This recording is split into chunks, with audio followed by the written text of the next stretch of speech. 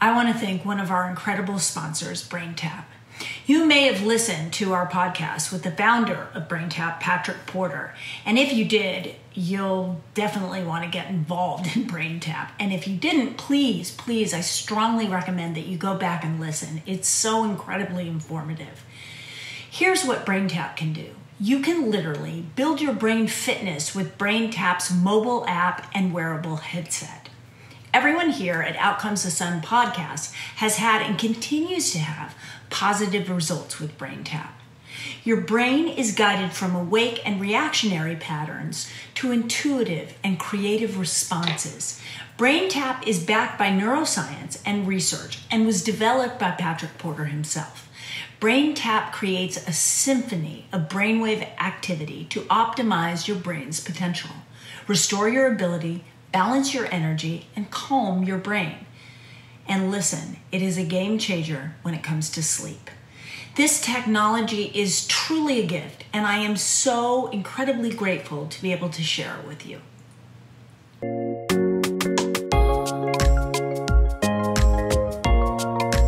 Hi, everyone. I'm Mariel Hemingway, and I'm with my partner, Melissa Yamaguchi, on the Outcomes the Sun podcast.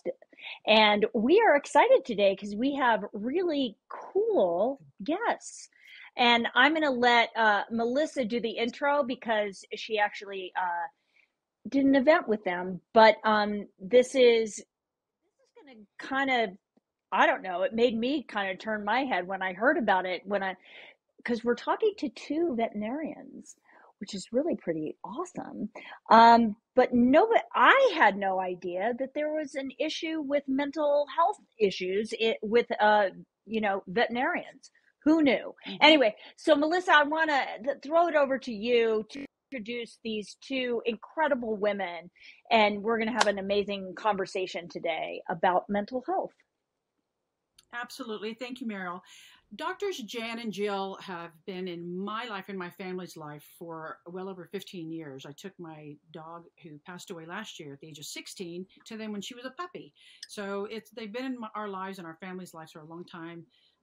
Friends, family, clients, doctors, the whole bit.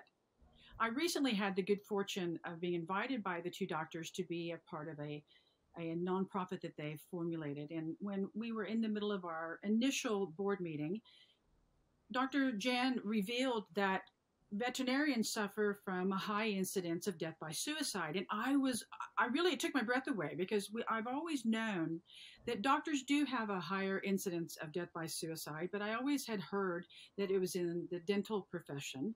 And she said, no, we hit pretty high. And so it shocked me. And I want the doctors to not only address that, but to talk to you about some of the projects and the initiatives that they're putting forward to address the needs of the community of veterinarian and beyond. But I want to share a little bit of information that I did on some research in understanding the high incidence of suicide rates in the world of veterinary. And so the female veterinarians are 3.5 times higher, have a higher rate of incidence than the general population of women.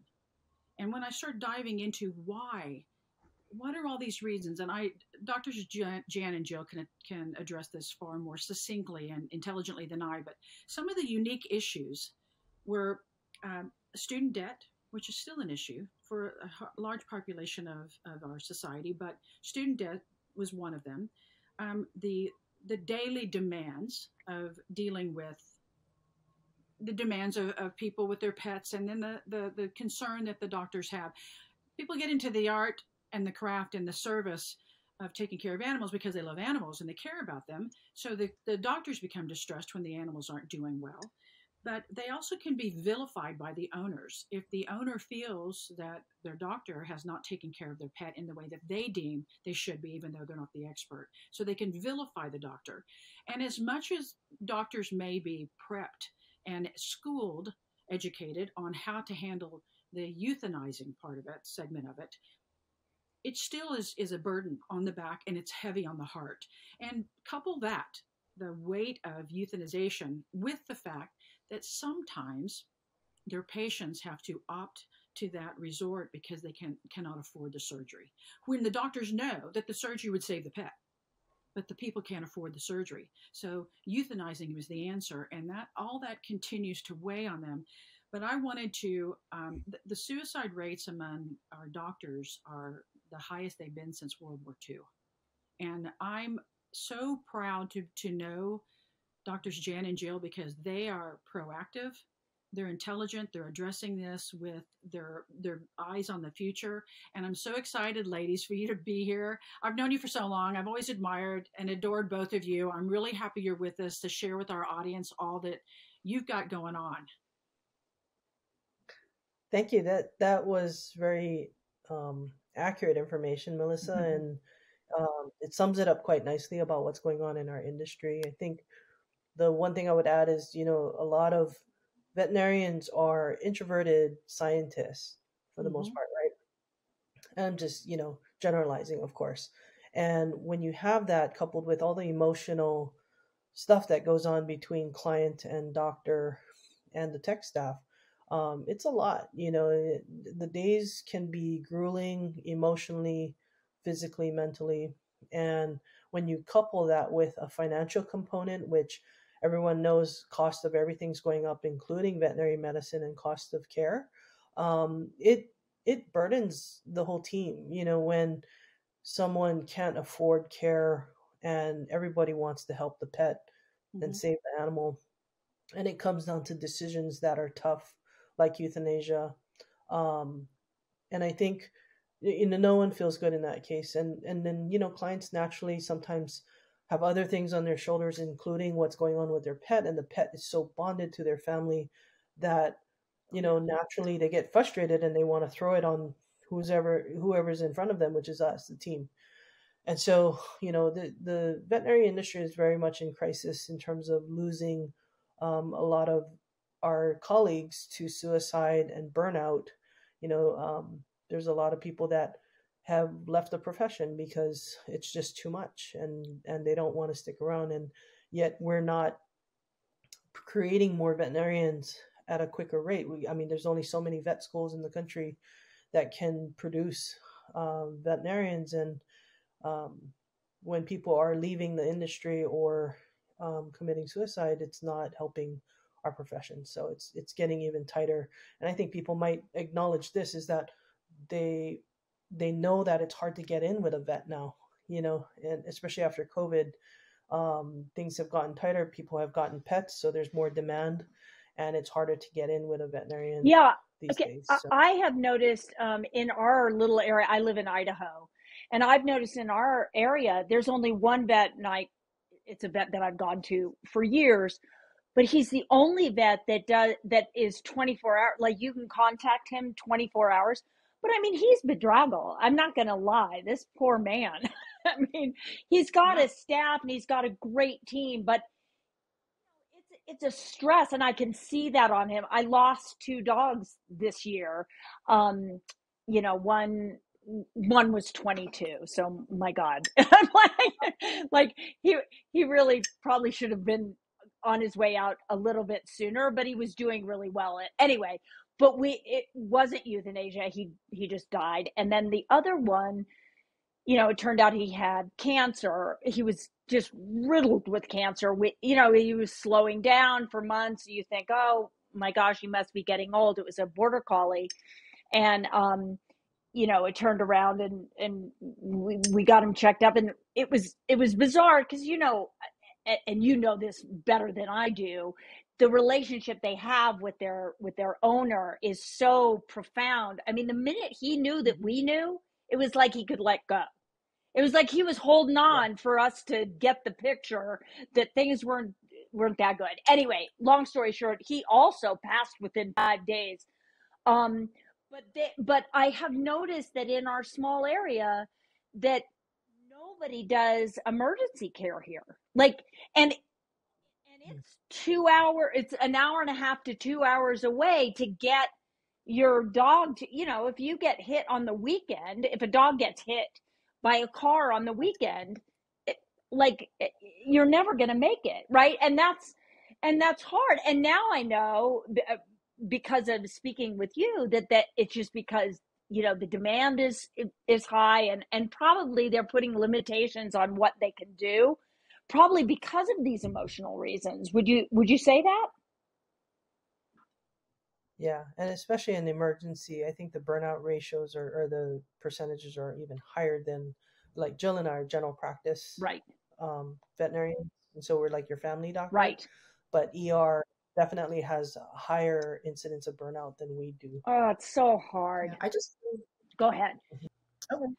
Yeah, so it's not only, just I think the on the job or factors related to the profession, but it's also outside factors besides student loan debt. I mean, I had one doctor told me she has $500,000 worth of Oh my student loan God. debt, and within people don't realize, like, veterinarians don't make the kind of salaries that human medical professionals make. So, Wow.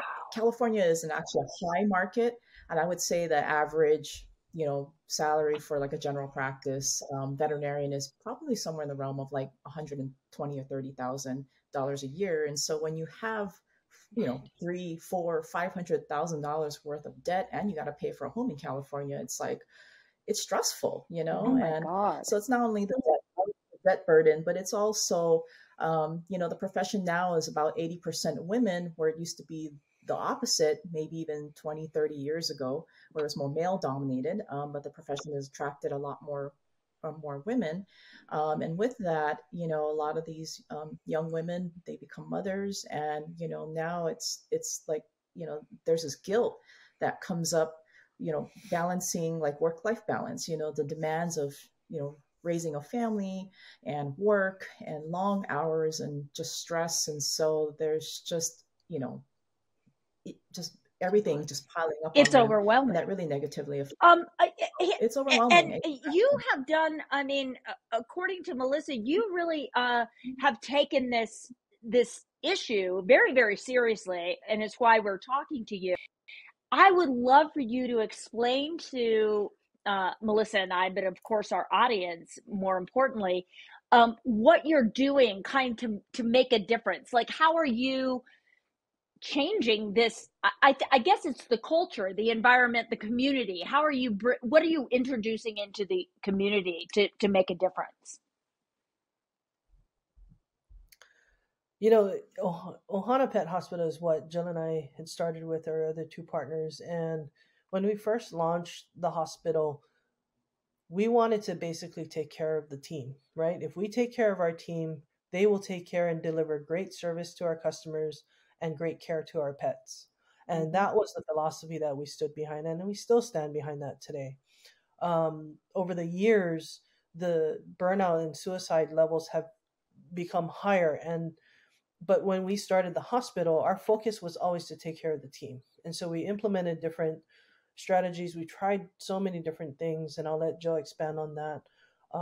From the start of Ohana to now, that we've learned quite a bit as to what works, what may not work so well, and what the team needs to stay happy and healthy as best possible. And although you could argue it's not necessarily our responsibility to take care of their own personal needs at home, we try to provide as much resource as possible for them so that they can stay balanced, they can stay healthy, they can get the, if they need therapy sessions, for free, they can get it through our health insurance or our life insurance policies through employee assistance programs. If they needed, elderly care advice, if they need financial planning, all of that, we brought that to our hospital. And so that's what we've been baking under Ohana. I'll let Joe expand on that a little bit more as to what we've tried. Great. Yeah. So for those of you that don't know, Ohana means family in Hawaiian. So some of you may know that from the Disney movie Lilo and Stitch. But basically our hospital was founded, with values of compassion and caring and a family feel, so that it's not only our clients that we, consider we want our staff to treat as family, but also each other. And so we told them that, like, we want you guys to think and treat each other as like kind siblings, be kind to everybody, be compassionate to each other, as well as the clients and of course the pets. That's the most important thing. But we fostered a really nice culture at Ohana, and I think that's where it starts. And so people feel secure, they feel supported. and they feel loved like family. And so some of the things that, we've tried with them, to help them, like Jan says, there's a lot of resources we provided.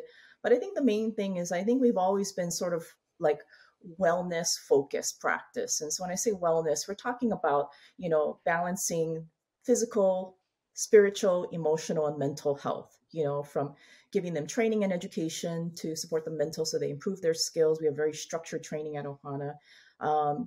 We provided emotional support. We brought in she's not a psychiatrist, but a therapist who specializes in grief and loss and compassion fatigue. And we brought her in to provide services for free to our staff.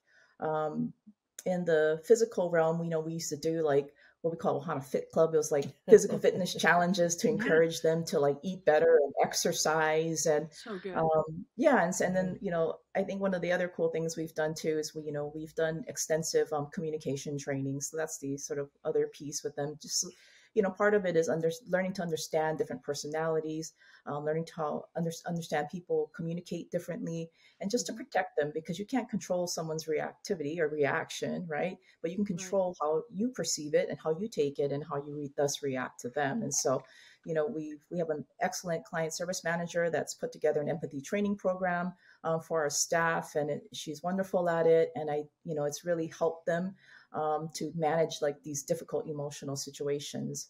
And the last thing we've done is, I'll let Jan talk about it. It's our new philosophy on work-life balance and scheduling. So this new model that we implemented at Ohana we call it 30 is the new 40. And this kind of came about during COVID. We had a time where we put the team on work share because we weren't sure what was going to happen early during the COVID months, where we pulled the team down from a 4-day work week to a 3-day work week, and we were working at a 75% of normal. And we found that people were calling out less. They were willing to jump in and help out if, somebody did have to call out. And the team was just happy. They've always been happy. They were happier, Isn't it fascinating what people will do when they know they're appreciated? Yeah. And so what we did was a model where I did a massive spreadsheet and showed the partners, okay, if we jump everybody's pay up so that they're making what they were making in 40 hours, we took it in 2 phases. The first phase was 35 hours. So they're making the same amount in 40 hours as they were in 35. And then another jump, phase 2, to go to 30.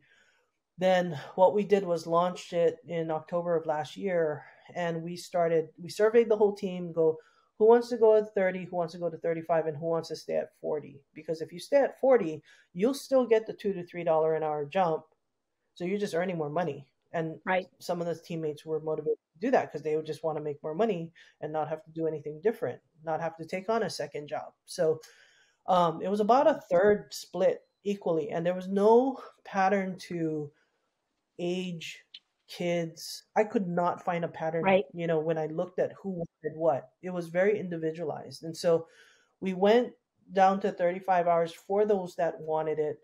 Some individuals got to go to 30, but they didn't, necessarily get another pay bump in that realm. It was really hard financially to get, to go past this 35. And we just finally nailed that in about a couple months ago. And so our whole team has moved for the ones that wanted to 35, and the ones that, everybody got a paid jump. So everybody was happy about that.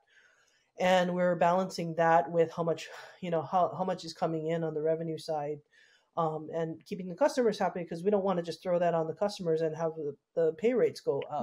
That's not fair either to them. And it really did work. We were able to hire people.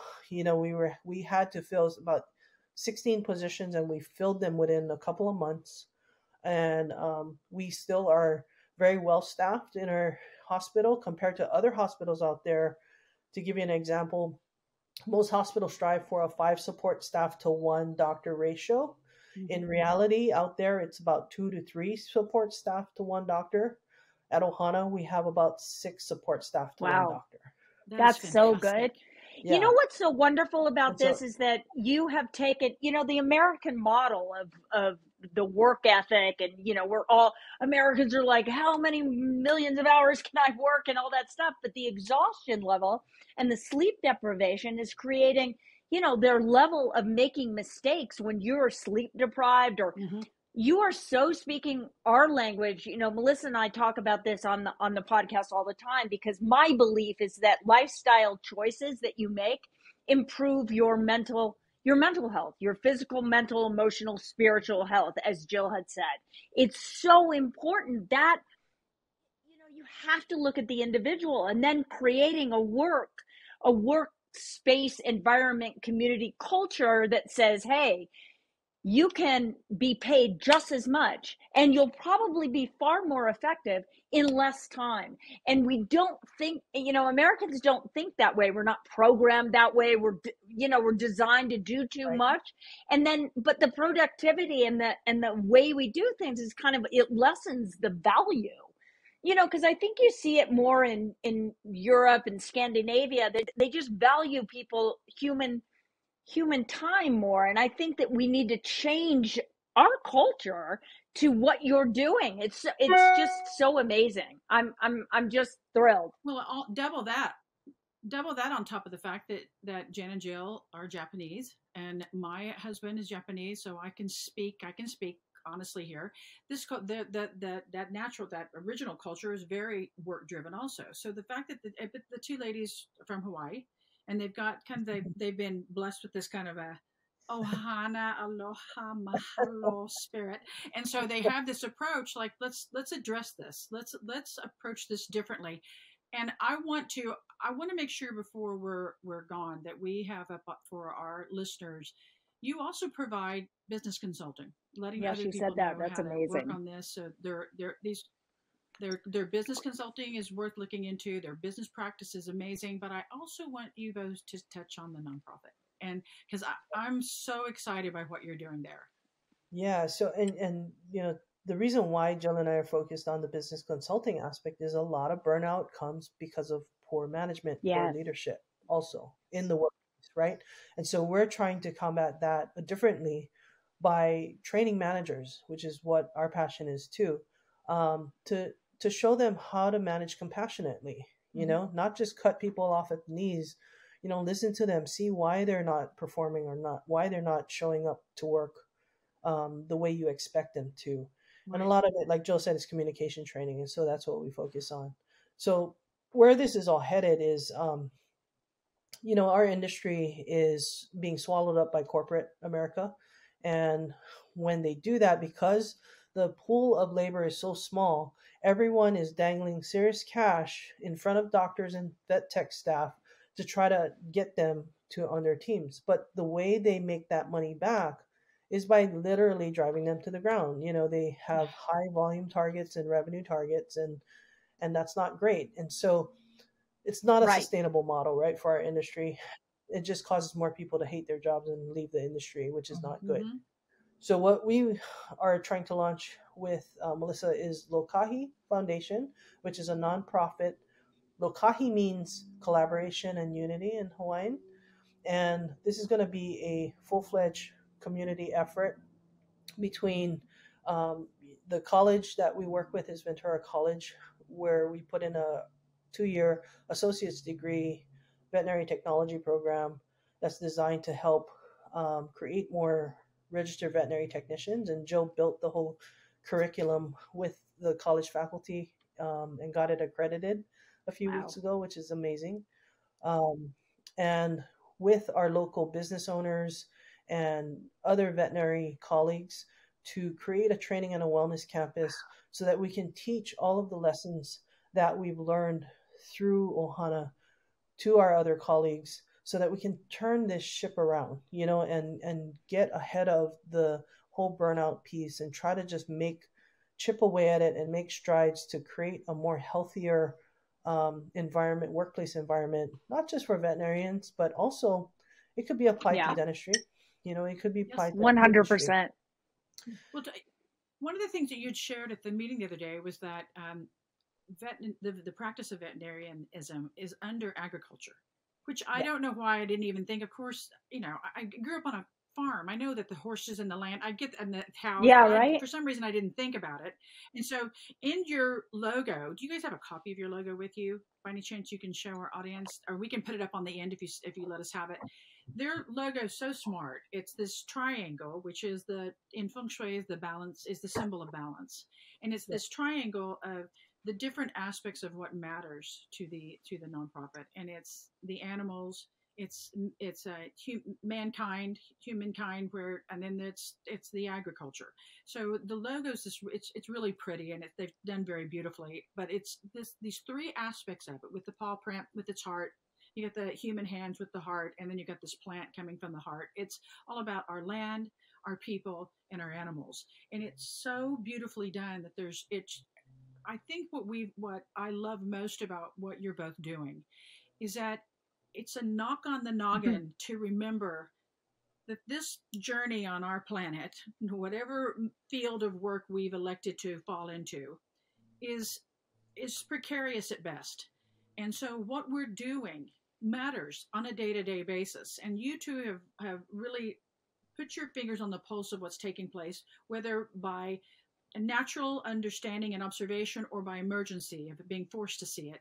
You've taken your knowledge of this and decided to be progressive. And everybody that Mariel and I have had the good fortune of speaking with or having on the show have had that exact same thread. That's the recurring motif of everyone we've had on. The leaders of the industry have said, whoa, hang on a minute. I love what I'm doing, but I'm noticing that this part is a dark cloud that threatens to damage the industry I love, and I know it can be better. And you guys are trailblazers, not only because you're women in a field that was predominantly men for so long, but you're trailblazers because you're stepping back and saying it's not just about the bottom line. It's not just about grinding you into the ground and replacing you with the next guy. It's really about honoring the spirit of the individual so that he or she can honor those around them. You said something earlier about not that many people coming into the field, and it reminded me that Mariel and I learned, I don't know, gosh, I think we were in Florida, Mariel, at a place where you were speaking one time, and they were telling us that nobody's entering into the field of social work. The people that are going in to do social work are dwindling down so much that they're having a hard time finding therapists. So that when we have people at the what they believe to be the end of their rope, looking for help to help them in therapy, they're few and far between. And so it's when we step back and realize that people are not going into our industries that demand big hearts, and your practice does. You must have heart and compassion. You cannot be robotic. So these industries that demand the big heart, we're failing them if we don't stop and breathe life back into that heart and see them. And you two have consistently been this way. This isn't just new rhetoric because it's on the lips of the latest headlines. You guys have lived this life and been this way for a long time. I want to make sure that we get all of your information at the end so that our listeners can tune into what you're doing and support Absolutely. It's really worth it's really copying. And we you provide that for us, and we'll put that on our link, and and everything, because what you're doing is so important, and we're so grateful to you. I'm thrilled that you're just approaching it in a way that every industry should, whether it's veterinarian or social work or whatever. I honor you. And what does Ohana mean again? Tell me again. What? Family. Family. Family. Ohana. Listen, did you not watch Lilo and Stitch? Okay, this is I'm the sorry. thing, man. My kids are a little bit older. Whatever. My kids are as old as they are, these girls. Anyway, so you guys are amazing. Oh, that's the kind of we've come to the end of this show. I'd love to speak to you again. I'd love to keep in touch with what you're doing with the foundation. And thank you for your courage to break new ground. And create an environment probably against a lot of odds, and make it successful. And we want to help support that. And thank you again for coming on Out Comes the Sun podcast. We'd love to speak to you again. Everybody who's listening, we will provide links so that you can watch them and also maybe donate to their foundation. And also donate to ours. No, I'm just kidding. No, I'm not. I'm just kidding. No, I we're mean, I not. wasn't kidding. No, you're I not. mean, you know what I mean. No, it really, yeah. The ladies have a lot to offer. They've got they've got their fingers in several different subjects and projects, and they're worth following. So yeah, we'll put the links up definitely. Thank you so much, Thank you ladies. so I much. mean, Yeah, really, it's an honor to talk to you. And thank you, Melissa, once again. Cool info. Yeah. Well, thank you. Thank you, everybody. Thank you so much for joining us today on Out Comes the Sun. You can listen to our podcast on Spotify, on Apple, and on YouTube. And you can donate to the Mariel Hemingway Foundation at the marielhemingwayfoundation.org. And I want to spell Hemingway for you, HEMINGWAY.org. I only say that because a lot of people put 2 M's, and that just won't work. Also, if you're watching on YouTube, you can go to the donate button at the bottom, and it will take you right to a link with the QR code. And if you go to marielhemingway.org, you can also press the donate button and be able to donate to the foundation, which is designed to help guide people towards finding the right solutions for their mental health issues. That is my goal. I'm just trying to raise money so I can come up with an app and a website that has all the information you could possibly want to know about mental health and where to go. But we are in the process of making that happen, and your donation means so much to us. So thank you so much, and we'll see you next week.